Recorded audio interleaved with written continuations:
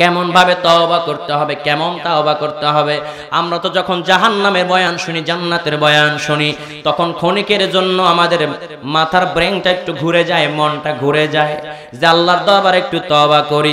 আবার যখন ওই আলোচনা ভুলে যায়, মানুষ আবার ওই অপরাধী লিপ্ত হয়ে যায়। জোরে বলেন ঠিক কিনা বে ঠিক? ও আমার মুসলমান ভাইরা, কেমন তাওবায়ে নাসুহা করতে হবে। আমার নবীজি সাল্লাল্লাহু আলাইহি ওয়াসাল্লামের দরবারে একজন মহিলা এসে বলতেছে, ইয়া রাসূলুল্লাহ, ইয়া হাবিবাল্লাহ, আমি জিনা করেছি। কি করেছি জোরে বলেন?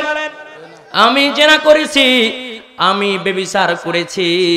ইয়া রাসূলুল্লাহ, ইয়া হাবিবাল্লাহ, আপনি আমাকে শাস্তি দেন। আমার নবীজি মুখটা ঘুরায়া নিলেন। আবার ওই মহিলা ডাক দিয়া বলে, ইয়া রাসূলুল্লাহ, ইয়া হাবিবাল্লাহ, আমি জিনা করেছি, আমি জিনা করেছি, আমি ব্যভিচার করেছি, আপনি আমাকে শাস্তি দেন, আপনি আমাকে শাস্তি দেন। আমার নবীজি আবার মুখ ঘুরায়া নিলেন।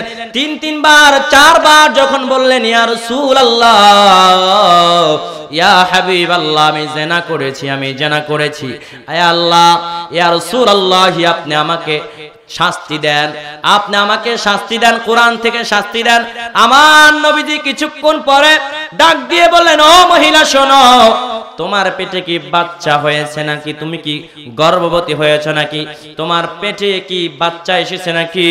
ওই মহিলা ডাক দিয়া বলে, ইয়া রাসূলুল্লাহ, ইয়া হাবিবাল্লাহ, আমার পেটে বাচ্চা চলে এসেছে জিনা করার কারণে। আমার নবীজি বলে, ও মহিলা, তুমি বাড়িতে চলে যাও। তুমি যখন বাড়িতে চলে যাও, এই বাচ্চা যখন ভূমিষ্ঠ হবে, দুনিয়ায় যখন আসবে, তখন তুমি আমার কাছে আসবা। ওই মহিলা কান্না করে বলে, ইয়া রাসূলুল্লাহ, ইয়া হাবিবাল্লাহ, শয়তানের ধোঁকায় পড়ে আমি জিনা করে ফেলেছি। এখন যদি বাচ্চা হওয়ার আগে যদি আমি দুনিয়া থেকে বিদায় নিয়ে চলে যাই, ওই জাহান্নামে তো আমি জ্বলতে পারবো না। কারণ এত বড় অপরাধ করে যদি আমি দুনিয়া থেকে বিদায় নিয়ে চলে যাই, জাহান্নাম ছাড়া আর কোনো উপায় থাকবে না। কারণ ওই জাহান্নামের আগুন তো বড় ভয়ঙ্কর হবে। নারুল্লাহিল মুকাদাতুল্লাতী তাত্তালিউ আলাল আফইদা ইন্নাহা আলাইহিম মুসাদা ফি আমাদিম মুমাদ্দাদা। ওই জাহান্নামের আগুন তো আমি সহ্য করতে পারবো না। কান্না করতে করতে বাড়িতে চলে গেলেন।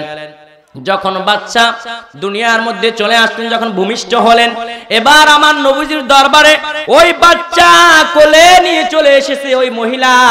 এসে বলে, ইয়া রাসূলুল্লাহ, ইয়া হাবিবাল্লাহ, আপনি তো বলেছিলেন বাচ্চা যখন দুনিয়ার মধ্যে আগমন করবে, আপনি আমাকে আপনার কাছে আসতে বলেছিলেন, তাহলে আমার জিনাহের বিচার করে দিবেন। আমার নবীজির দরবারে যখন এসেছে, আমার নবীজি ডাক দিয়া বলে, মহিলা শোনো, এই বাচ্চার তোমার প্রতি হক রয়েছে। তুমি 2 বছর পর্যন্ত এই বাচ্চাকে, এই বেবিটাকে দুগ্ধ পান করাইবা। যখন এই বাচ্চা যখন দুগ্ধ পান করা শেষ হবে, তখন তুমি আমার কাছে আসবা, আমি তোমাকে শাস্তি প্রদান করব, শাস্তি দান করব। এই মহিলা আবার কান্না করতে করতে চলে যায়। আরে কত বড় পুরা কপাল! এই 2 বছরে যদি আমি দুনিয়ার থেকে বিদায় নিয়ে চলে যাই, আমি যদি এই দুনিয়ার থেকে শাস্তি ভোগ না করে যদি আমি দুনিয়ার থেকে চলে যাই, ওই আল্লাহর জাহান্নামের আগুনের মধ্যে তো আমাকে জ্বলতে হবে। ওই মহিলা কান্না করে, মহিলা কান্না করতেছে, কান্না করতে করতে আবার বাড়িতে চলে গেলেন।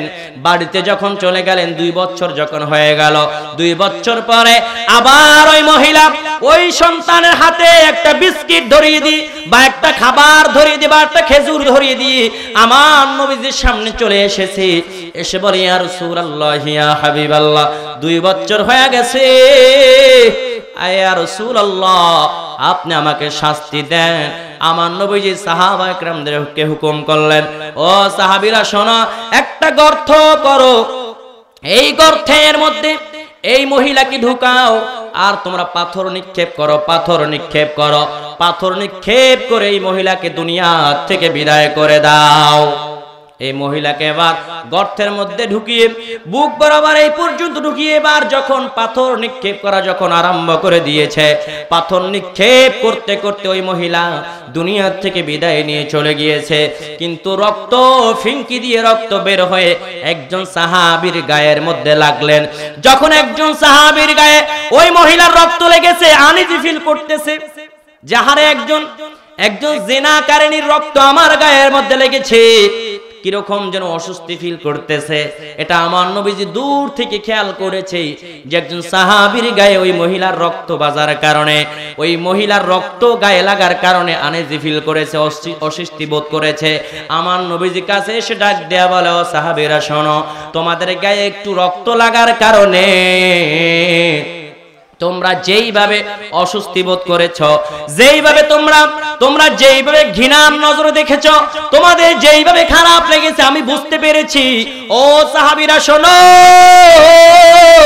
এই যে মহিলা এমন ভাবে খাস দিলে তওবা করেছে, আমার আল্লাহ এই মহিলার তওবা এমন ভাবে কবুল করে নিছে, এই মহিলাকে আমার আল্লাহ মাফ করে দিয়েছে। জোরে বলেন সুবহানাল্লাহ, আর একটু জোরে বলেন সুবহানাল্লাহ।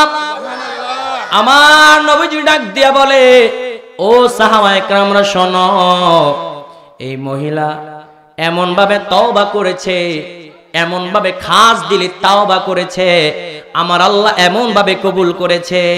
এই মহিলার তাওবাগুলো যদি তামাম দুনিয়ার মানুষদেরকে যদি ভাগ করে দেওয়া হয়, এই মহিলার তাওবা শেষ হবে না। জোরে বলেন সুবহানাল্লাহ।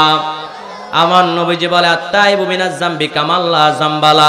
আমার নবীজি বলে, যেই ব্যক্তি খাস দিলে তওবা করে, যেমন নাকি মায়ের পেট থেকে সবে মাত্র সন্তান ভূমিষ্ঠ হলে যেমন নিষ্পাপ শিশু হয়ে জন্মগ্রহণ করে, আমার নবীজি বলে কেউ যদি খাস দিলে তওবায়ে নসুহা করে, আমার আল্লাহ ওই ব্যক্তিকে নিষ্পাপ বান্দা বানায়া দেয়। জোরে বলেন সুবহানাল্লাহ, আর একটু জোরে বলেন সুবহানাল্লাহ।